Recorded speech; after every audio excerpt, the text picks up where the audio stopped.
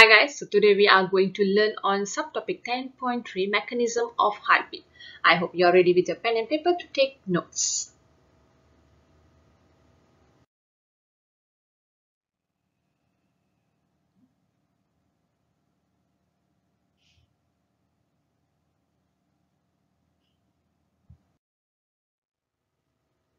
Okay, so you have learned about the structure and function of the human heart in your previous lesson on subtopic 10.2. Now we are going to look into the mechanism of heartbeat, how heartbeat is produced. Alright, now the main structures that are involved in the mechanism of heartbeat, we have a few things, alright. So we have the cardiac muscles, the sinoatrial node, which is the SA node, which is also known as the pacemaker, and then we have the atrioventricular node. Okay, I will show you in the picture here. Okay, so we have the sinoatrial node, okay, and then we have the atrioventricular node. Both are at the right atrium, okay, and then we have the bundle of His.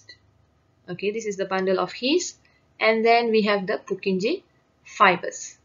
Alright, so the cardiac muscles contract repeatedly without fail to produce heartbeat to pump blood. Alright, the bundle of His consists of Purkinje fibers that function specifically to flow the electrical impulses from the AV node. Look at the AV node. Alright, and into the cardiac muscles in all parts of the ventricle wall. Okay, for ventricular contraction. So AV node is involved in the ventricular contraction.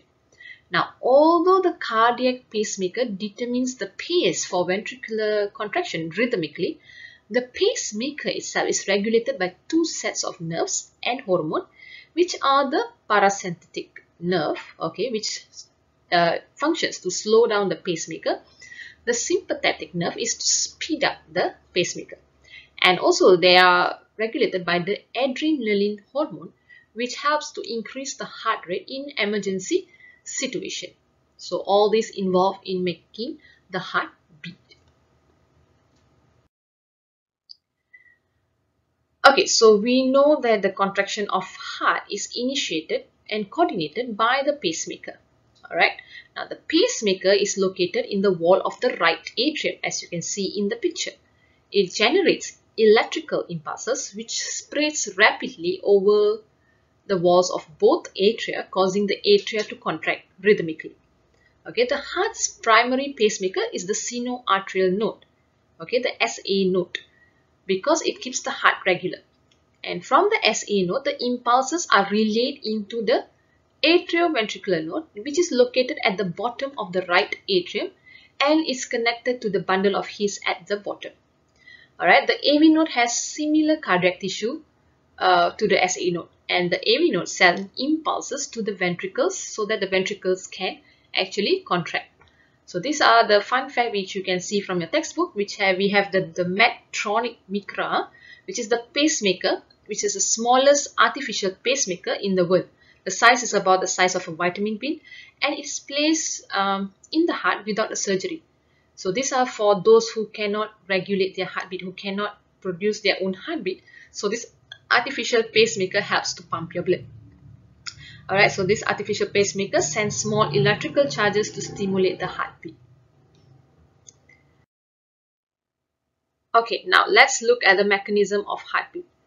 Alright, first, what happens? The SA node generates electrical impulses that will spread through the muscle cells of both atria walls, thus contract both of them to push the oxygenated blood from the left atrium to the left ventricle.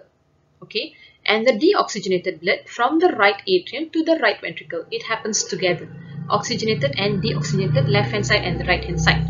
Okay, now the electrical impulses cannot flow directly from the SA node to the ventricles because it is blocked by an insulated ring tissues in the wall, okay, between the atrium and also the ventricle.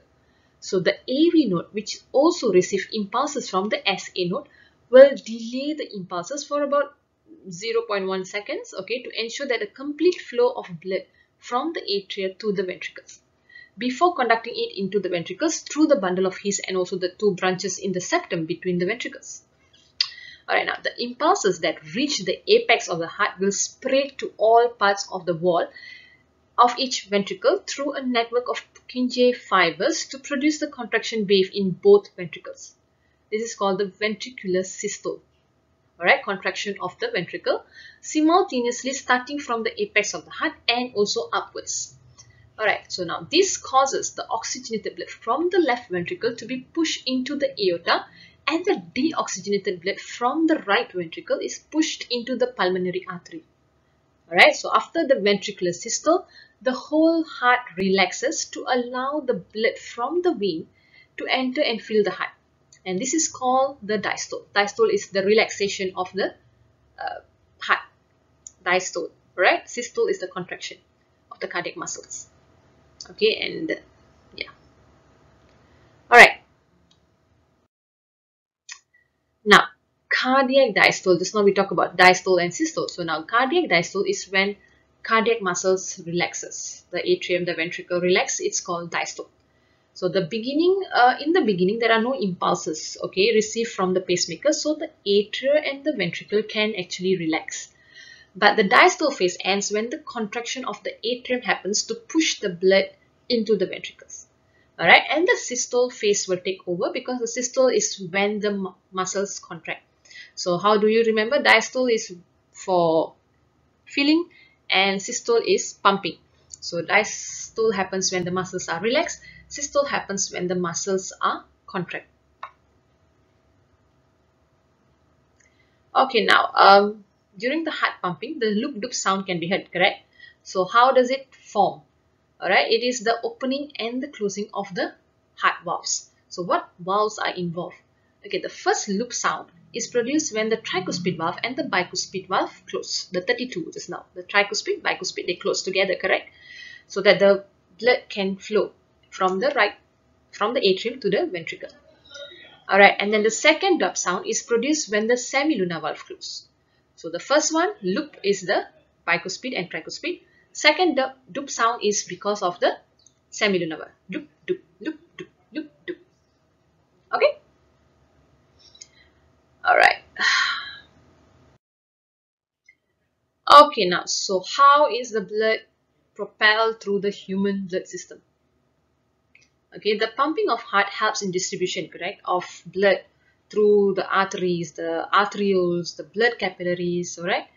But this force produced by pumping of the heart, okay, is insufficient for the blood flow to continue through the veins and then return back to the heart. So it's only able to pump out, okay, until it reaches the body cells. But how does it flow back? Alright, so the blood is now forced to flow against the force of gravity because it's not going to go upwards. Like you see, the blood from your legs have to move up into your heart. So it's against gravity.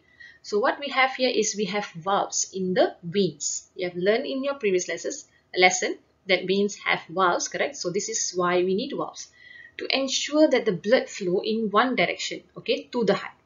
So blood is sent back to the heart with the help of the contraction of the skeletal muscle around the veins. Alright, so you can look at the picture, look at the skeletal muscle which will contract and relax to push the vein upwards. Now when the skeletal muscle contract, the vein will constrict. So the valves will open and the blood will push along through the veins and quickly close to prevent a backflow. So this actually helps to bring back blood to the heart. Okay. Alright. Alright, so we are done. We are done for subtopic 10.3. So now you can do the formative practice 10.3 on page 182 to test your understanding. Alright, if you don't understand, you have to go through again, make your notes, draw the heart and see how is the flow. Okay. Now the questions are: number 1, name the main heart pacemaker. Alright, what does the term myogenic mean? Explain why a person who stands too long may faint. Alright, and also in what circumstances would fingers turn pale? So these are hot questions. You can try to answer them. If you are done, you can check your answers from the description box below. Alright. And with with that, we are done. With then, I will end my video here, and thank you for watching, and please do not forget to like and subscribe to my channel. Bye bye.